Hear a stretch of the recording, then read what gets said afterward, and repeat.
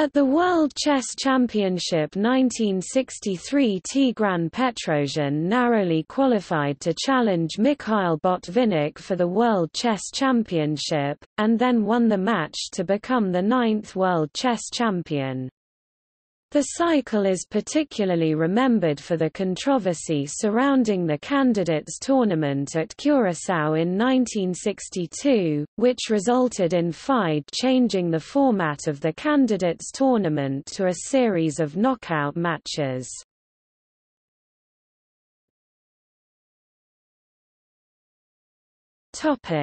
Structure. The World Championship cycle was under the jurisdiction of FIDE, the World Chess Federation, which set the structure for the 5th World Championship Series at the 1959 FIDE Congress in Luxembourg. The cycle began with the zonal tournaments of 1960. The top finishers in the zonals met at the interzonal, with the top 6 players from the interzonal qualifying for the Candidates Tournament. They were then joined by Mikhail Tal, loser of the last World Championship match in 1961, and Paul Keres, runner-up at the 1959 Candidates, in the 8-player Candidates Tournament in 1962. The winner of the Candidates would qualify to play a World Championship match against Mikhail Botvinnik, the incumbent champion, in 1963.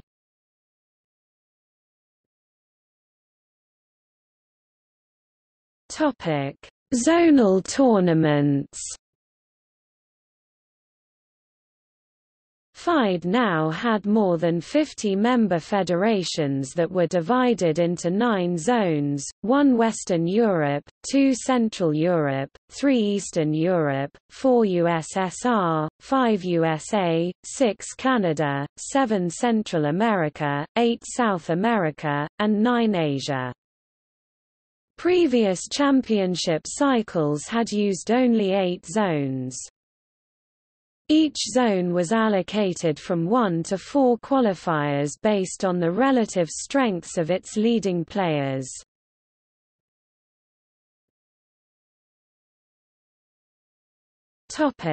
Zone 1, Western Europe. The zonal was held at Madrid, with Jan Hein Donner, Netherlands, Svetozar Gligoric, Yugoslavia, Arturo Pommer, Spain, and Lajos Portish, Hungary, in a 4-way tie for first place with 10.5-15. A Madrid playoff qualified Gligoric, Pommer, and Portish.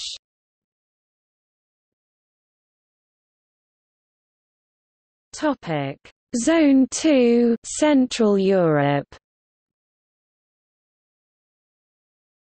The zonal was allocated to Berg en Dal, Netherlands. Due to Cold War political tension, Wolfgang Ullmann, East Germany, was refused a visa, causing the players from Bulgaria, Czechoslovakia, Hungary, Poland, and Yugoslavia to withdraw. The winners of the diminished tournament were Friðrik Ólafsson, Iceland, first with 7.5, 9, and Andreas Duckstein, Austria, and Rudolf Teschner, West Germany, tied for second with 7. The zonal tournament was replayed in the summer of 1961 at Mariánske Lázne, Czechoslovakia, with Olafsson, Miroslav Filip, Czechoslovakia, and Ullmann qualifying. At its 1961 Congress at Sofia, FIDE decided that Duckstein and Teschner would be allowed to play a match for a place in the interzonal. With the match tied 3-3, Duckstein withdrew, giving the final qualifying spot to Teschner.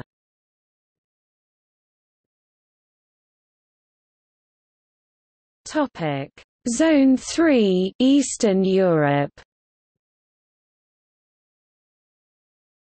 The zonal was held in Budapest, with Gedeon Barksa, Hungary, finishing first with 10.5, 15, followed by Mario Bertok, Yugoslavia, István Belek, Hungary, Alexander Matanovic, Yugoslavia, and Theo van Scheltinga tied for second at 10. A playoff between the second-place finishers at Berg en Dal ended with Belek 3.5, Bertok and Matanovic 3, von Scheltinga 2.5. An artificial tie-break selected Bertok over Matanovic, resulting in Barksa, Belek, and Bertok qualifying for the Interzonal.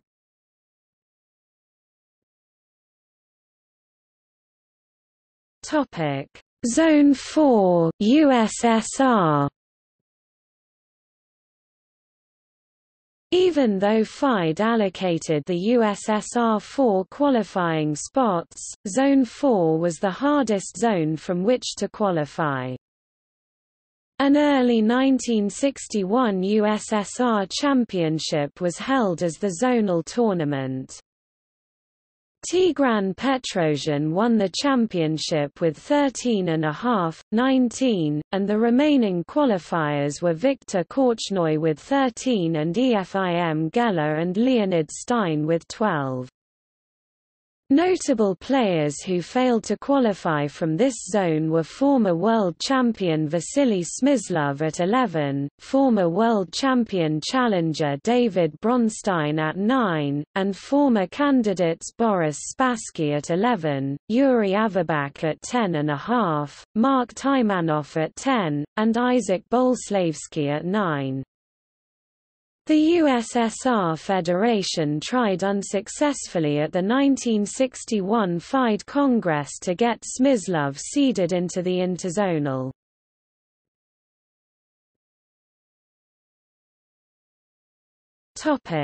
Zone 5, USA. The United States Chess Federation designated the 1960 U.S. Championship as the zonal tournament. Top finishers in the championship were Bobby Fischer with 9.11, William Lombardy with 7, Raymond Weinstein with 6.5, and Arthur Bisguier, Samuel Reshevsky, and James Sherwin with 6. Zone 5 was allotted 3 players, but the lack of true chess professionals in America aside from Fischer greatly affected the players the U.S. sent to the Interzonal. Lombardy was too busy to play as he was in seminary, and Weinstein was also busy with college studies. Reshevsky declined a spot in the Interzonal, and Sherwin could not get enough time off work to participate. Fischer and Bisguier won the first 2 spots, and Pal Benko was nominated to fill the final position.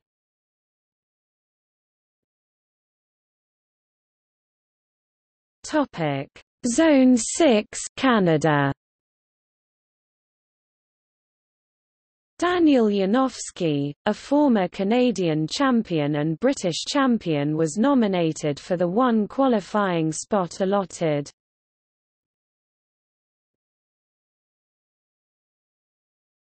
Zone 7, Central America. Zone 7 comprised Central America along with northern parts of South America.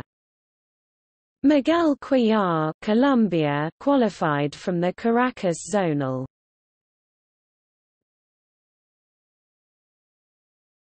Zone 8, South America.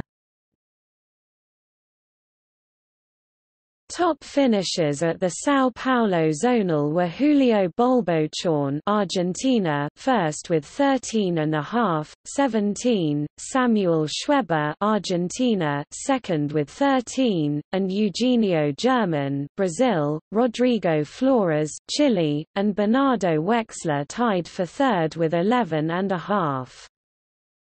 After a playoff for third place, the qualifiers were Bolbo-Chorn, Schweber, and German.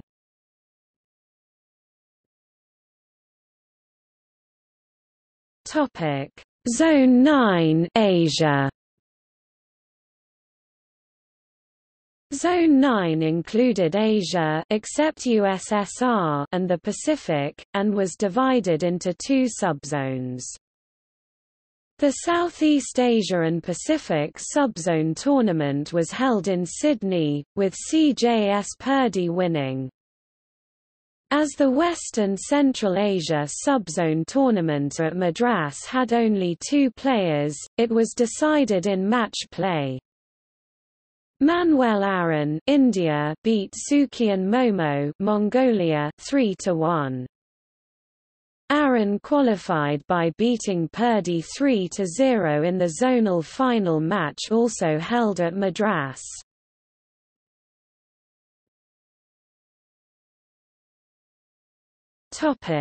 Interzonal. The fifth Interzonal was planned for the Netherlands in 1961, but the sponsors could not guarantee that visas could be obtained for all participants. Subsequently efforts were made to play in Moscow, and then Madrid, but these arrangements also fell through. Finally, the Interzonal was played in Stockholm under the direct sponsorship of FIDE, from 26 January to 8 March 1962. The 23-player single round-robin tournament was won convincingly by 18-year-old American Bobby Fischer with 17.5 points out of 22, 13 wins, 9 draws, no losses, a margin of 2.5 points. The next 4 places were taken by the Soviets Tigran Petrosian and Efim Geller with 15 points, and the Soviet Viktor Korchnoi and Miroslav Filip of Czechoslovakia with 14 points. For the 6th and final qualifying spot there was a 3-way tie at 13.5 points. Leonid Stein, USSR, Pal Benko, USA, and Svetozar Gligoric, Yugoslavia, played a double round-robin playoff tournament which was dominated by Stein and Benko. Although Stein won, a rule adopted in 1959 allowed no more than 3 players from a single federation to qualify from the Interzonal. Stein could play in the candidates only if one of the other qualifiers from the USSR Geller, Petrosian, or Korchnoi was unable to participate. With Stein excluded, Benko took the final place in the candidates tournament.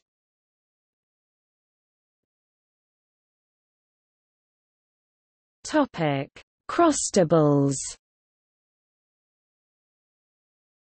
Players in bold advanced to the candidates tournament, along with seeded players Mikhail Tal and Paul Keres.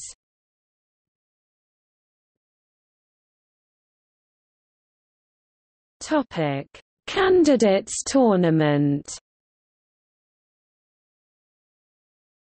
The candidates tournament was played as an 8-player, quadruple round-robin tournament in Curaçao in 1962.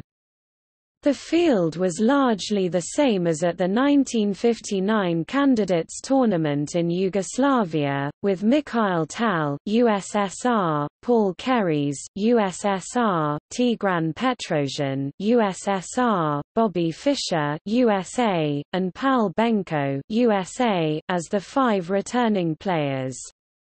The 3 new players were Efim Geller, USSR, Miroslav Filip, Czechoslovakia, and Viktor Korchnoi, USSR, in place of former champion Vasily Smyslov, USSR, Svetozar Gligoric, Yugoslavia, and Friðrik Olafsson, Iceland. Only Korchnoi was really new to this level of competition, as Geller was a candidate at Zurich in 1953 and Philipp at Amsterdam in 1956.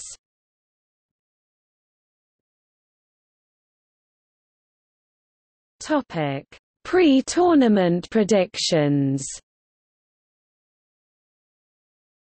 The favorites were Tal, the recently dethroned world champion, and Fischer, based on his powerful interzonal showing. Botvinnik also picked Tal, as did a poll of Russian readers, narrowly ahead of Fischer. Former world champion Max Euwe picked Petrosian.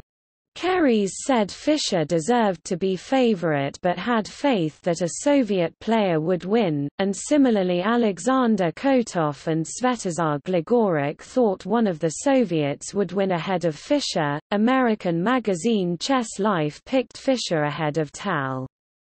Of the others it said, Petrosian had a reputation of drawing many games, and it was unclear if his tendency to split points might prevent him from reaching the championship. Keres at age 46 was the oldest player, and it was thought by some that this might be his last shot at the championship title. Korchnoi and Geller had very imaginative and adventurous styles, which often got them into trouble and led to erratic results. Philipp had been ill and had not played many major events between 1958 and 1960, and had the reputation as a solid player who scored many draws, and Benko was not a full-time professional chess player. He worked as an investment broker in New York, which limited his opportunities to play against grandmaster strength opposition, and he had a tendency to get into time trouble.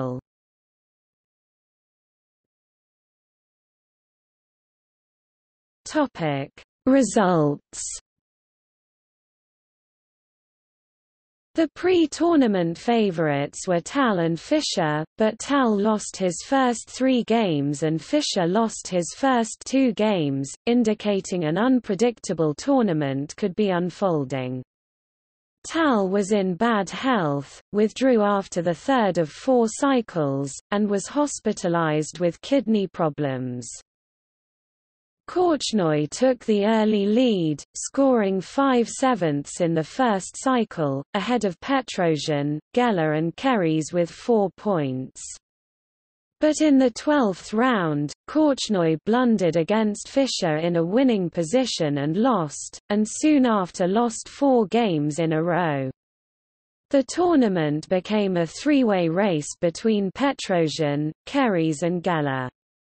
With 2 rounds to go, Petrosian and Keres shared the lead, but Keres unexpectedly lost in the penultimate round to Benko.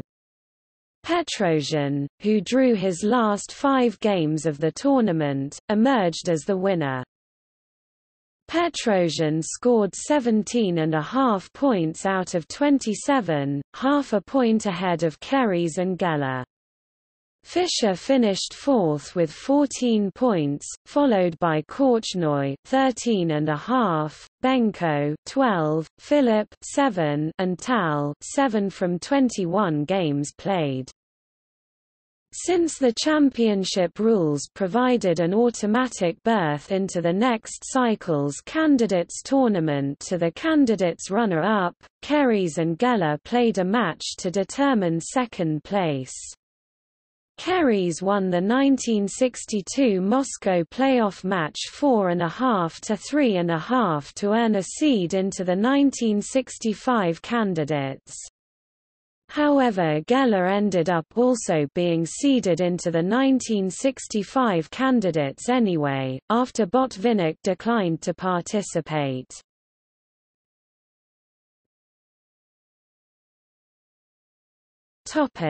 Allegations of collusion.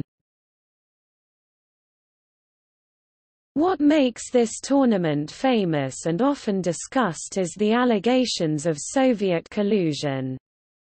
The three top finishers Petrosian, Geller and Keres drew all 12 of their games against each other, in an average of only 19 moves. Soon after the tournament, Fischer publicly alleged that the Soviets had colluded to prevent any non-Soviet, specifically him, from winning.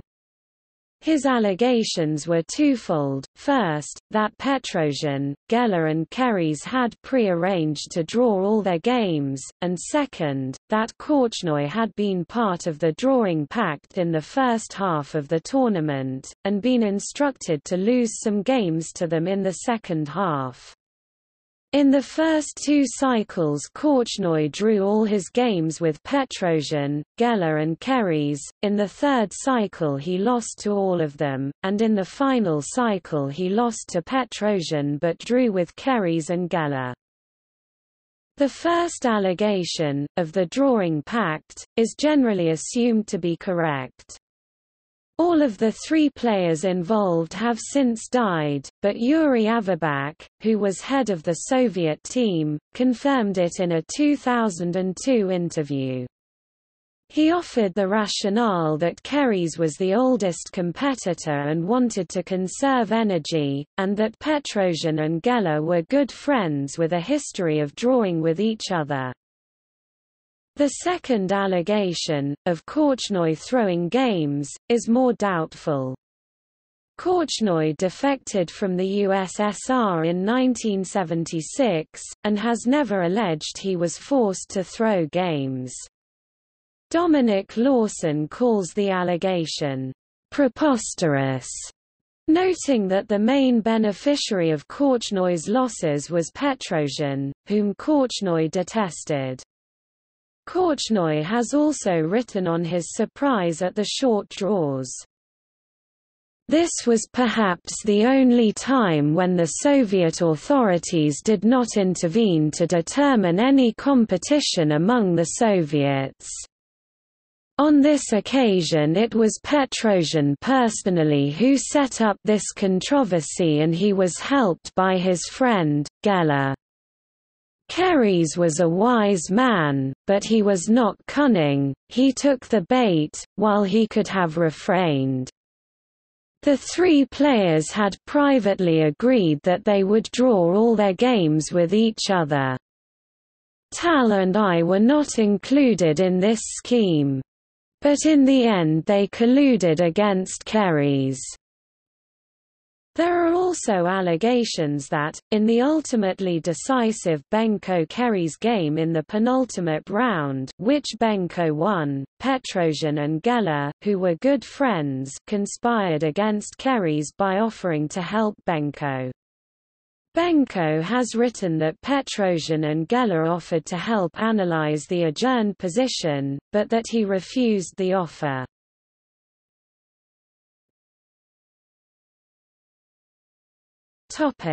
Response to allegations. FIDE, the World Chess Federation, responded to the allegations by changing the format of future candidates' tournaments. Beginning in the next 1966 cycle, the round-robin format was replaced by a series of elimination matches, initially best-of-10 quarterfinals, best-of-10 semifinals, then a best-of-12 final, to eliminate the possibility of collusion which exists in a round-robin tournament.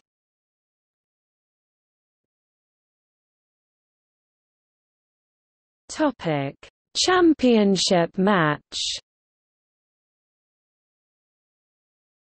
As the winner of the candidates, Petrosian challenged Botvinnik for the World Championship.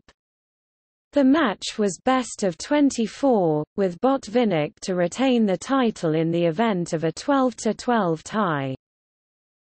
Petrosian lost the first game of the match, played on March 23, 1963, but recovered and won fairly comfortably, 12.5 to 9.5. Petrosian won 5 games, Botvinnik won 2 games, and there were 15 draws.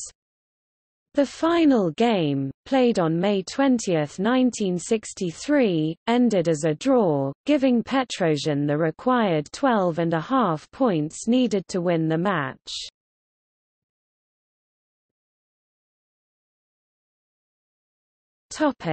Aftermath. The championship rules had been changed so that, unlike in 1957 and 1960, the defending champion was not entitled to a rematch. As the loser of championship match, Botvinnik was still an automatic seed in the next candidates tournament. However, Botvinnik chose not to exercise this right and retired from championship play, although not from competitive chess altogether. Petrosian went on to successfully defend his title in 1966, before losing the title to Boris Spassky in 1969.